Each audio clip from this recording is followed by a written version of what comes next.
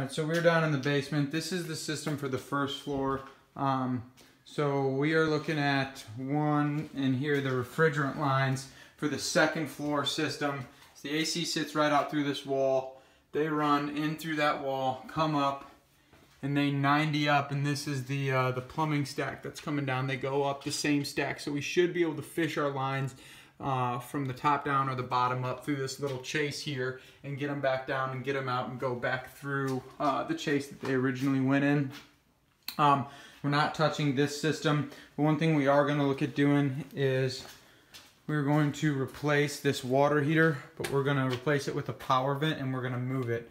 So first thing, we have our gas line. So this is our hot water line going out. This is hot. I just turned the water on.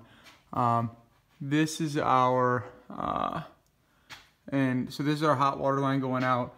One of these two is our water in. The other one is our gas line. So we're gonna move it over. We're gonna have to reroute some plumbing and move it over and set it next to this return drop right over here on the ground. So between the stack and the return drop, and it's going to be a power vent, so it's going to vent directly out the sidewall here.